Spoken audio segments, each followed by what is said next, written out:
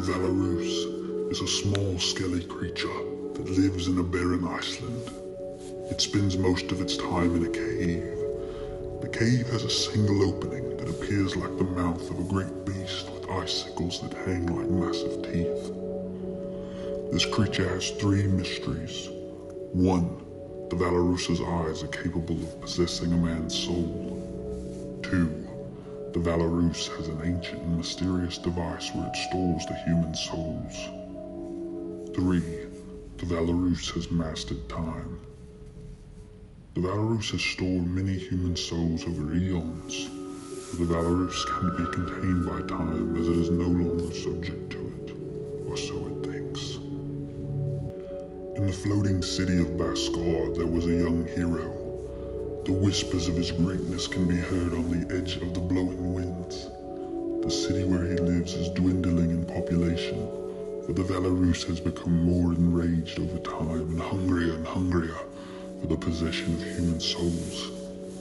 It's a strange Tuesday. The Iceland winds are more peculiar than usual. There's a strange scent in the air, something the boy can't quite put his finger on. He has an urge to walk to the town's hall of books. He searches in the section of scents, where the books smell like their topics.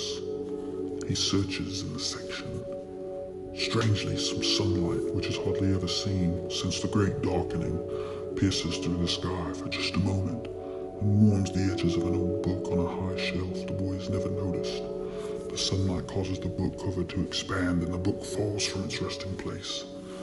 The boy runs and leaps to catch it, but he's too late, just misses. As his fingers graze the edge, the book hits the ground and shatters into 1,000 pieces. But ever so strangely, a single page floats slowly down, gracefully carried on the thick scented air. As the boy looks up mesmerized, his hands unfold in front of him, and the single page lands in his hands. The letter on the page shifts into alignment, as if it comes into being in this very moment. The paper reads, "The Archer Friend." As the boy reads these words, they're whispered on the wind, and an image of the ancient friend appears on the page. Then as quickly as the words came, they're gone. The boy rolls the paper up and puts it in his pouch. The wind whispers, "You're ready. You've always been the lover of men's souls." A hall that the boy has never seen opens. The wind whispers, "This is your moment. Seize it, or it will forever be gone." With only a slight hesitation, the boy leaps forward into the hall and through the opening. The connection to his world collapses on itself and he's standing on a disconnected plane of reality.